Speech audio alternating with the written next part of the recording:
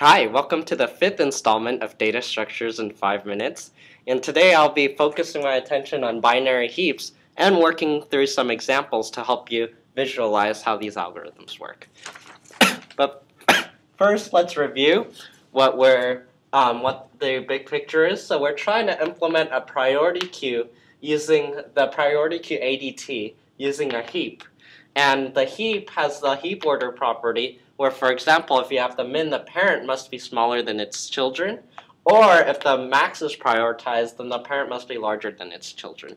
It should make sense intuitively once you see what's going on with a binary heap.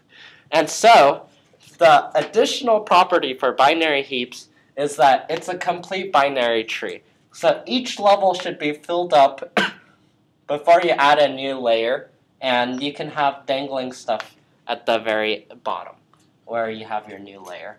And one interesting consequence of this property is that you can represent the binary heap as an array.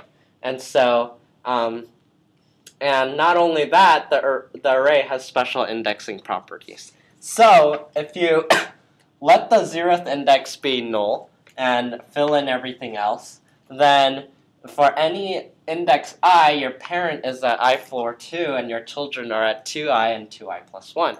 So for example, if I'm at 5, 5 is index 2, its parent is 3 and it's at 2 floor 2, which is 1, and its children are at 2i, which is 4, and 2i plus 1, which is index 5, and that's 6 over here. And so before I move on to the algorithms, there's one more thing I have to clear up. It's either up heap an entry, down heap an entry, or in general, it's called bubbling an entry up and down the binary heap. So basically all you do is that the algorithm will call you to compare an entry with the parent's key if you're moving that entry up, compare with the children's key if you're moving that entry down, and you're trying to see if it's lesser, and if your entry is lesser, you want to do the swap and then repeat the process until either you reach the end or you satisfy the heap order property, in which case you don't have to do anything else. So, without further ado, let's move on to the algorithms. Insert, first you place the new entry at the very next free slot in the complete binary tree, which is near the bottom left. And you bubble up until you get the heap order property satisfied. So you're adding and you're moving it up. For remove, you remove the entry, you stick the last entry. Again, remember that this is a complete binary tree. Stick it to the empty spot and bubble that entry down. So instead of moving up, like insert, you're moving down for remove. And bottom up, you're reconstructing a heap out of an array or probably a list of random elements. And so first you have to start from the first non-leaf node and work your way up through each node after that. And you want to bubble each node that you see down, so very much like remove. And so to make this more clear, I'll show you how to do this with this tree that I already created, and the array representation for it. The array representation will be more concise.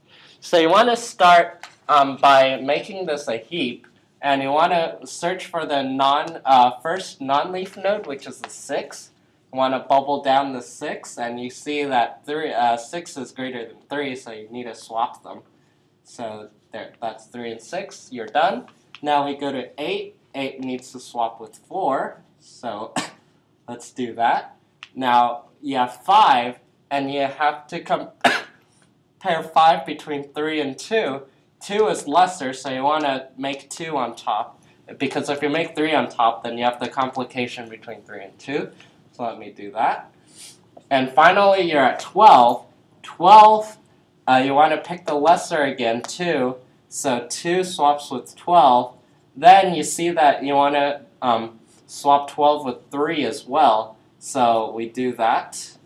And finally, you look back here, 12 is greater than 6, so you have to swap 6 out, and not 7, because 7 is greater than 6.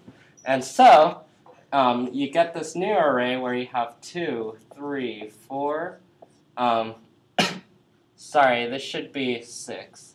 6, 5, 8, 9, 12, and 7. And you use level ordering to reconstruct it. So you have 2, 3, 4, 6, 5, 8, 9, 12, 7. And there's your new binary heap.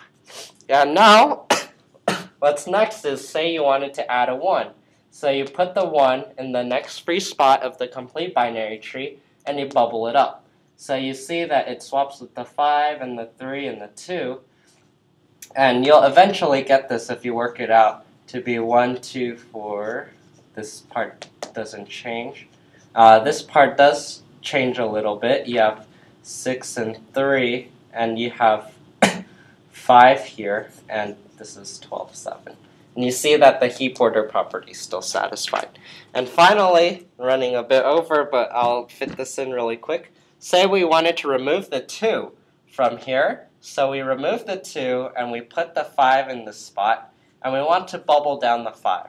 Well, the only thing that's left for us to do is to swap this 5 with the 3, and so your result is this thing here.